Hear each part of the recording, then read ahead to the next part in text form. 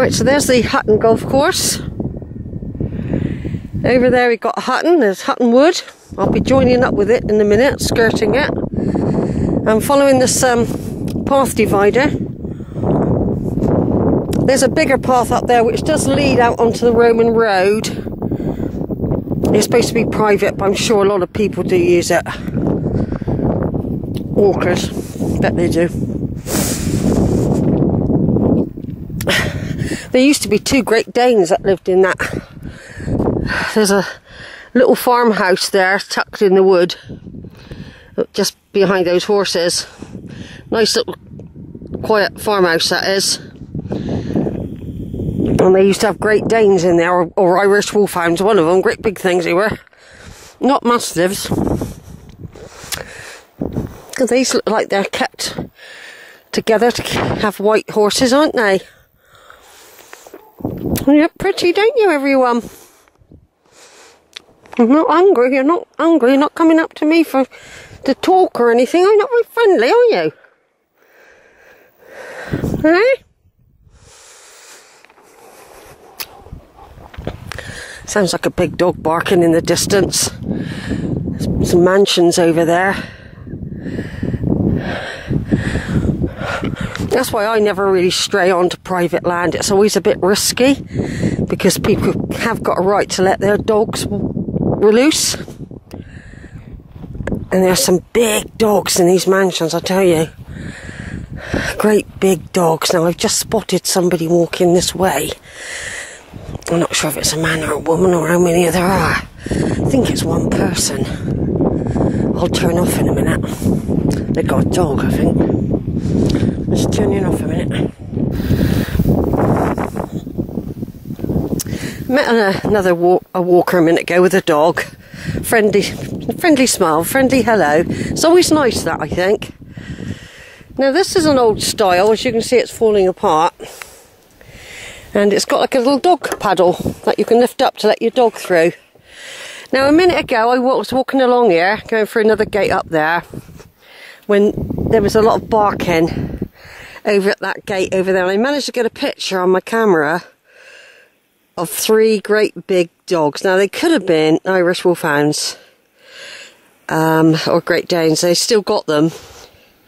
Huge things. They were all at the gate. They've gone quiet now. They were wagging their tails. They might have been friendly. They're still barking now. They can pick my scent up, see? And my voice, probably. Anyway, there's a nice long grass we're walking through now. It's nice in a way that isn't overpopulated with people. I mean, this is a Saturday. And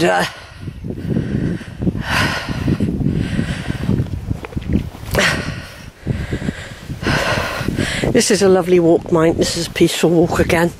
It's one of the reasons I like doing it. I mean, I live in Weston, right on near the seafront. 30 seconds from the seafront, from my front door. And it's just like a holiday seaside, Weston-super-Mare. So it's got donkeys, and there's always something going on what we call the lawns. Bouncy castles, dairy shows, red arrows come, army, all the army and the military people often do things there. We have beer and cider festivals. There's always something going on. Vintage cars. And then we've got Tropicana, and they have music booming out. Not in the week and not in the winter.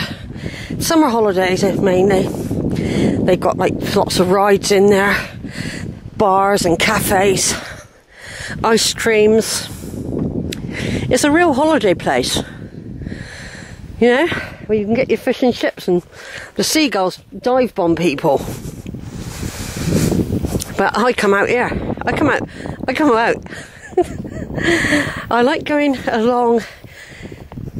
At the moment now I've moved, and I've got Zara, my daughter, lives near me as well with her dog, and it's nice to go out for that evening stroll, and you can see when it's peaceful and all the people have gone home to their caravans or lodgings, or the holiday makers, and you can stroll along there and see the beautiful sunsets and the beautiful skies that form over the sea.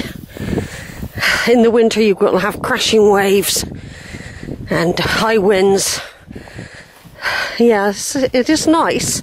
I like it when I like it. And then later I will be walking up that beach, and I will probably do a little video, because obviously you've got to be careful videoing people.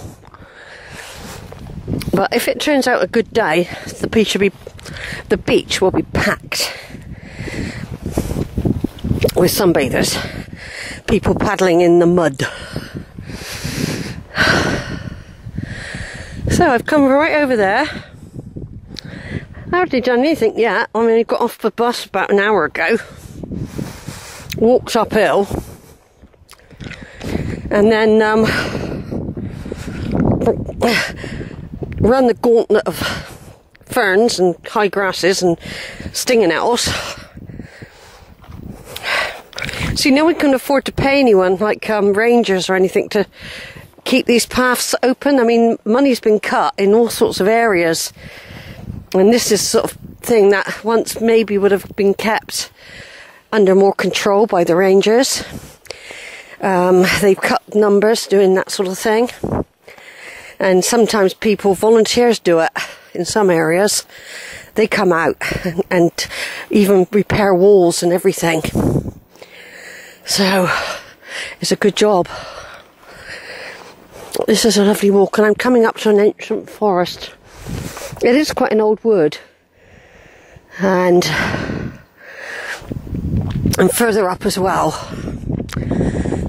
there's a variety of trees here.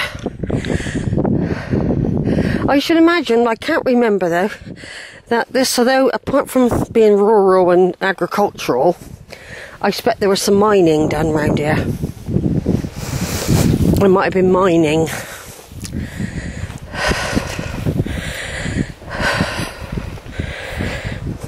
Yeah, I couldn't stay in all day. I took Zara's dog out for a walk at 7:30. Made sure she had water and food, and left her on the settee with the radio on. Zara's supposed to be coming back today, but Maggie's used to being left when Zara was working, so I didn't want to interfere with that pattern, because if Zara starts a new job, which means going to Bristol or something, Maggie's they can't always rely on me to be there. You know, I go off as well. But she'd always be taken out in the morning, and then she sleeps a lot now. She's really old, and she's a bit of a guard dog, believe it or not.